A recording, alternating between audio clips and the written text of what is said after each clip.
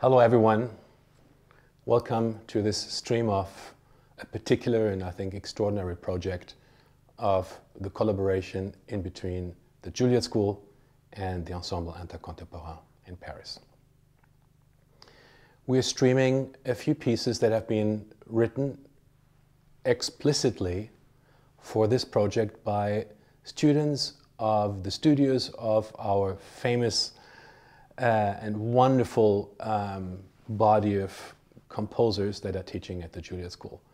My colleagues Melinda Wagner, Robert Bieser, John Corigliano, Andrew Norman and myself have selected students that wrote pieces for soloists of the Ensemble Intercontemporain that have been workshopped, discussed and really created and developed closely together with those extraordinary musicians here in Paris. All this has happened virtually, and it's kind of symbolic for our time that the students have conceived their scores in New York, whereas the musicians were workshopping and developing the music here in Paris, where I'm currently sitting at the Cité de la Musique. For me personally, this is a very important and valuable project because I realized that during this long period of over a year now, with very little traveling, with very little artistic life exposure, it became so essentially important for me and emotionally important to teach. And it became one of the strongest and rewarding assets in my personal life. To teach, to share, and that's why I thought, like, what can we give to the students in these times where there's so little real interaction? And I thought, why not really keep building and constructing this invisible bridge, the transatlantic bridge in between Europe and the United States. So this is actually the second time, the second run of this initiative where the young composers, the youngest composers, have the opportunity to not only write, but really understand and get insight, deep insight in the physicality of very different instruments. The pieces have been developed and created in a very close interaction and contact with the soloist, and here's the result. I'm very proud of this initiative, and this is also the moment to thank everyone that has been involved to set it up, to organize it, to support it, to write this music, and to play this music. It's a sign that gives us hope for the future when we get out of the situation that we're currently in. So please enjoy.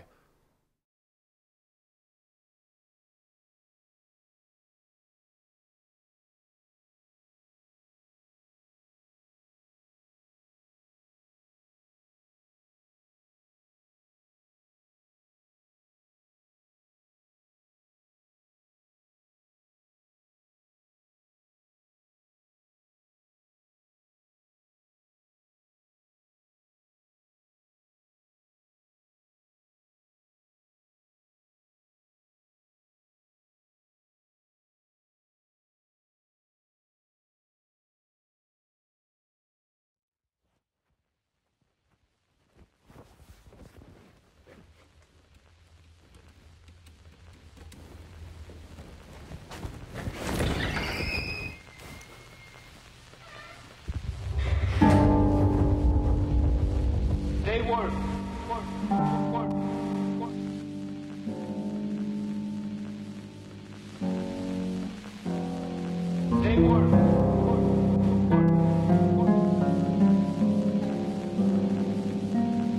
were always on side.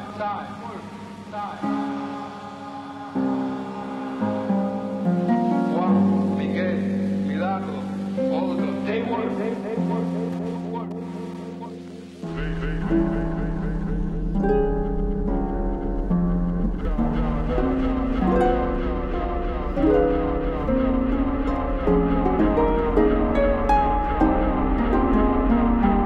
Every stick and stone, every face is white. Every stick and stone.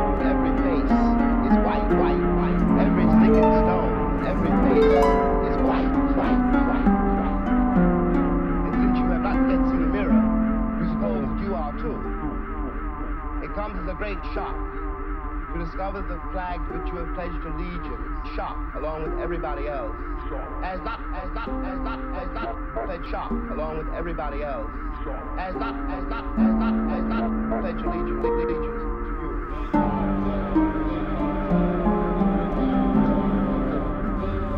By the time you are 30,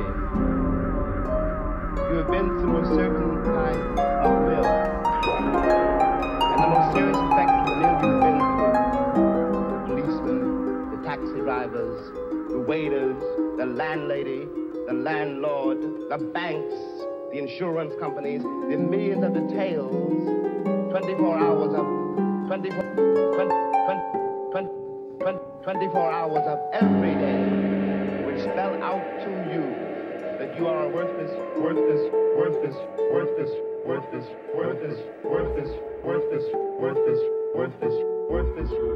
human being.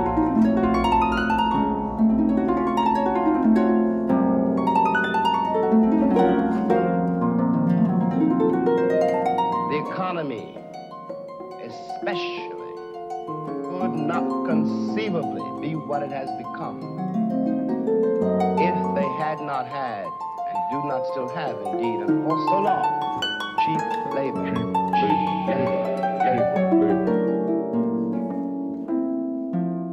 But it's getting so much better. There are Negro mayors, there's Negroes in all sports, there are Negroes in politics, they're even accorded the ultimate accolade of being intelligent.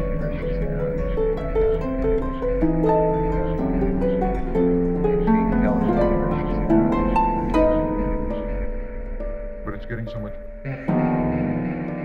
And the murder of my children, violation of my women, Violation of my women. and the murder of my children. Violation of my women. When the Israelis pick up guns, or the Poles, or the Irish, or any white man in the world says, give me liberty or give me death, the entire white world applauds. When a black man says exactly the same thing, word for word, he is judged a criminal and treated like one, and everything possible is done to make an example of this bad nigga.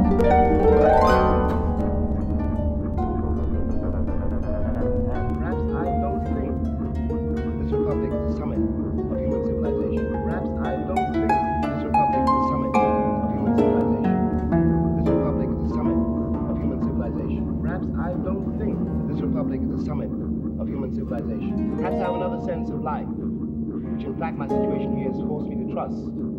And perhaps I know more about you and your institution than you know about me. And perhaps I have a judgment on them.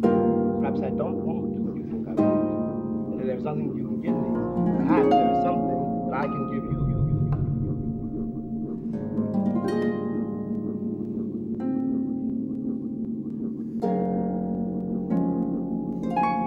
There's a social contract that we all have, that if you feel or if I feel, then the person who has the authority comes in and they fix the situation. But the person who fixes the situation is everyone.